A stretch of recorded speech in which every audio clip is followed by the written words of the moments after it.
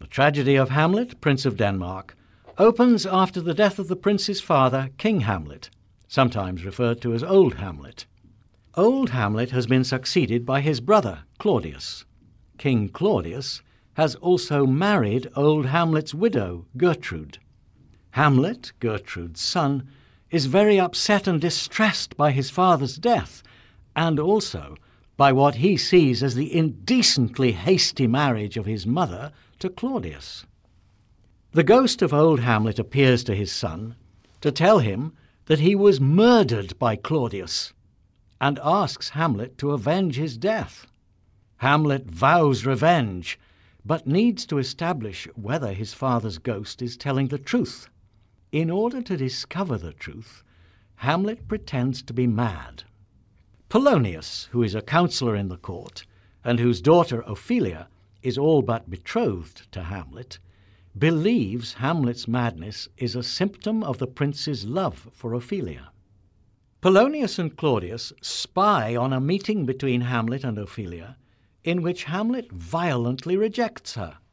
A company of actors arrives at the castle, and Hamlet asks them to perform a play that he hopes will prove Claudius's guilt by enacting the murder of a king by his brother. Claudius's reaction to the play confirms for Hamlet that Claudius did indeed murder Old Hamlet. After the play, Hamlet visits his mother and berates her for marrying Claudius so quickly. During their encounter, Hamlet accidentally kills Polonius, who is hiding behind a curtain in his mother's chamber. Worried that Hamlet knows the truth about Old Hamlet's death, Claudius sends the prince to England with plans to have him murdered. Laertes, Ophelia's brother, who has heard about the death of Polonius, arrives at the castle demanding revenge for his father's death. Meanwhile, Ophelia has gone mad with grief and has drowned herself. Hamlet, who has escaped Claudius's plans for him and returned to Denmark, confronts Laertes at Ophelia's funeral, not knowing that Claudius has already plotted with Laertes to kill him with a poisoned sword in an arranged fight. Claudius and Laertes' plot to kill Hamlet miscarries, and Laertes is killed with the poisoned sword. During the fight, Gertrude drinks from a poisoned cup that is meant for Hamlet, and she also dies.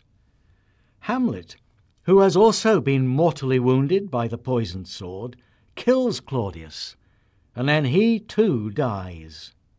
Fortinbras, the Prince of Norway, arrives to lay claim to the throne of Denmark.